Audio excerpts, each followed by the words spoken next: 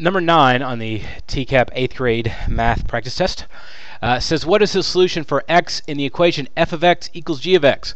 If they give you equations, you should pay attention to them. This is the one you're most likely to miss, too. Not this question, just this part of the question. F of x is equal to g of x. That's important. It means the one thing they give me is equal to the other. And they say where f of x is equal to 30 minus 0.5x, and g of x is equal to 2x minus 15.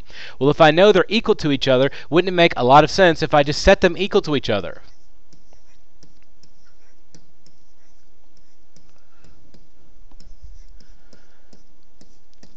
From here, I have a couple options. The first is just to solve the equation, which makes a lot of sense to me, so I'm going to do that. I'm going to draw my line.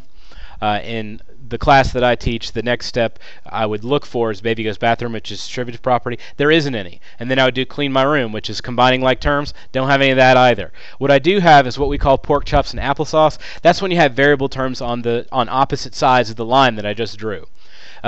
Which, by the way, would have been the first step, so I lied when I said the first thing would be distributive. First thing is draw the line. Anyway, I've got to get all my x's on the same side of the equation. I'm going to move that minus 0.5x, or really what I'm doing is getting rid of it. In order to get rid of minus 0.5, I need to add 0.5x to this side, because if I'm half negative and I add half, I'm back to 0. That's the goal. Anything I don't use, I'm just going to bring down. Now, if I write something down on the left side, I need to do it on the other unless I'm combining terms on the same side. So these cancel out, and then I add 2 and 0.5, which gives me 2.5, and then bring down minus 15. Now, it's what's called parties over. In this situation, I have an x term and an integer, or variable term and an integer, and then an integer on the other side. This is like when I have a party at my house. There's two types of people that show up. There's the friends that will help me clean up, and I keep them close to me anyway, and then the friends of friends who show up and just like babble on about Facebook status or whatever. Anyway, I'm x here, so the 2.5 is next to me, so it's close. I'm going to get rid of the thing that's furthest away. So I get rid of minus 15. In order to do that, I need to add 15, because if I'm on a number line and I'm at negative 15, it takes me 15 to get back up to 0. If I do it on one side, I need to do it on the other. So these cancel. And 30 plus 15 is 45. Now, all I have to do is the last step, which we call finish it. In this case, I just do whatever the last operation is. It's usually opposite operations here. So I try to get rid of times 2.5. In order to get rid of times, I need to divide. So I divide both sides by 2.5. 40, oops, I don't know why I wrote 2.4, because I was thinking ahead to tell you that 45 divided by 2.5 was something. And in this case, the answer is 18. That's the solution to solve it the long way. Now, what happens if I am not very good at solving equations and I still would like to get the right answer? Well, if I have a calculator, my life becomes much easier. So what I'm going to do is erase a little bit here and get me back to the original point of the question.